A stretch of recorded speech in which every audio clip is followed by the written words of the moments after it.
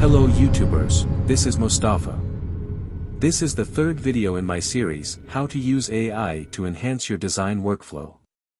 In the last video, we saw how to adjust some settings to make Automatic 1111 work smoothly on a low VRAM machine. We also had a quick overview of the user interface, and if you don't know what I am talking about, I encourage you to watch this video first, and then come back here to be able to follow me easily.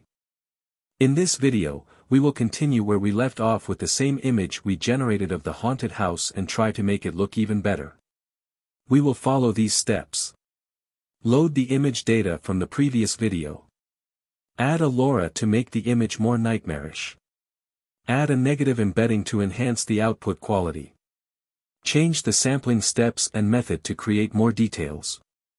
Let's get started. First, we need to load the image data from the previous video.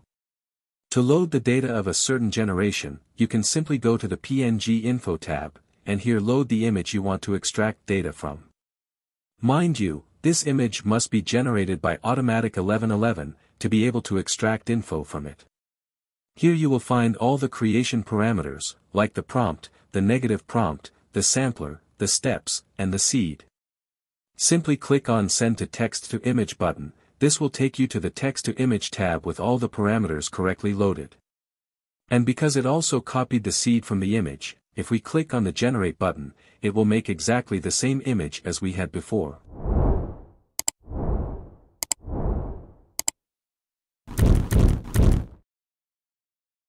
Now that we have loaded the image data, let's see how we can make it more nightmarish with a LoRa. A LoRa is a trained model that can add a certain style or concept to your image generation. It is also small in size compared to checkpoints, like 100 to 200 megabytes, and sometimes less.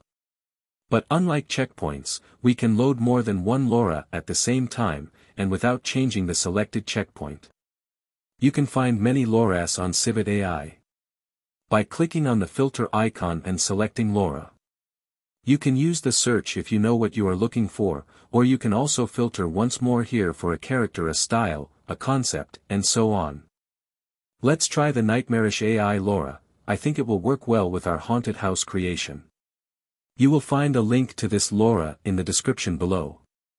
Click on the download button. When prompted to save, navigate to your Stable Diffusion Web UI folder, and here go inside Models folder, then LoRa folder, and save here.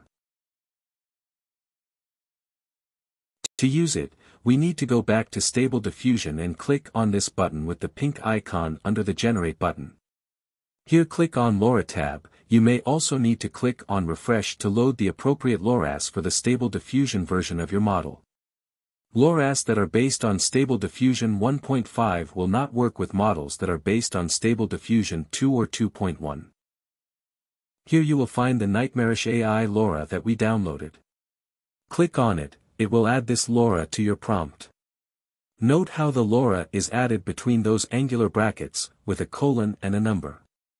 This number represents how much the LoRa will affect the generation. Sometimes we may need to lower this number to give the checkpoint a space to do its thing. Click on this icon one more time to hide this window. This certain LoRa has a trigger word as well. You can find that in the model page here. This means we have to include this word in our prompt alongside the LoRa. Let's generate. What do you think of this image? Do you like it better than the original one? I think it is too much. Let's reduce the effect of the LoRa by typing 0.7 instead of 1, and let's try one more time. Nice. Let's make the seed random to generate different images. You can do that by typing -1 here or by clicking on this button with the dice icon and try again. Good. To enhance the output quality, we can use a negative embedding in the negative prompt box. An embedding is a small file that contains some information about an image or a concept. A negative embedding is trained on bad output images from Stable Diffusion, and if used in a negative prompt can greatly improve your results. You can find many embeddings on Civitai by filtering for textual inversion, which is another name for embedding. And in the search type negative. We will try EasyNegative. You will find a link to this embedding in the description as usual. Click on the download button, and when prompted to save, navigate to your Stable Diffusion Web UI folder, then go inside Embeddings folder and save here. Back in Stable Diffusion, click once more on Show Hide Extra Network button, and switch to the Textual Inversion tab.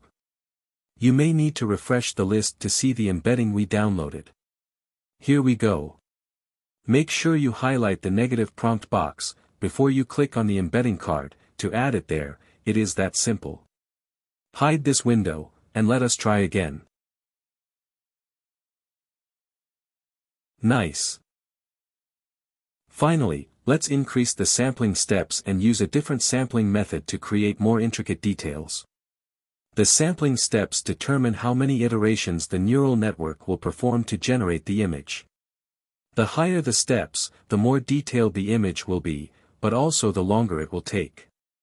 The sampling method is the algorithm that the neural network uses to create the image. There are different methods that have different strengths and weaknesses. DPM++ 2M Keras is very good at creating intricate details. Let's change the sampling steps to 45 and the sampling method to DPM++ 2M Keras and try one more time.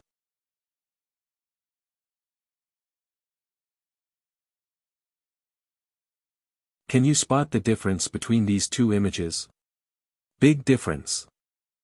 That concludes our session today. We will discuss even more advanced features in future videos. And please, if you find this video helpful, click the like button. It really helps with the algorithm so this video will reach more people. Thank you very much and see you in future tutorials.